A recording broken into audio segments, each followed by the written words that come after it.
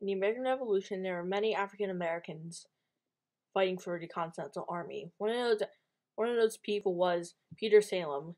Peter Salem was born on October 1st, 1750, in Framingham, Massachusetts, into slavery. In early 1775, Peter Salem was sold to Patriot Major Lawson Buckminster. When the Revolutionary War broke out in 1775, Buckminster was appointed to major in the Continental Army.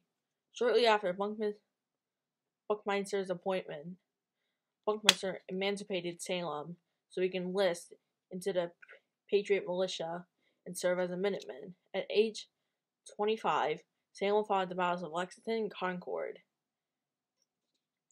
Salem fought alongside other black men, including Titus Coburn, Salem Port, and Seymour Burr. On June 17th, 1775, Salem fought in the Battle of Bunker Hill. During this battle, Salem allegedly shot a British officer and killed him. This made him famous. It made many people respect him.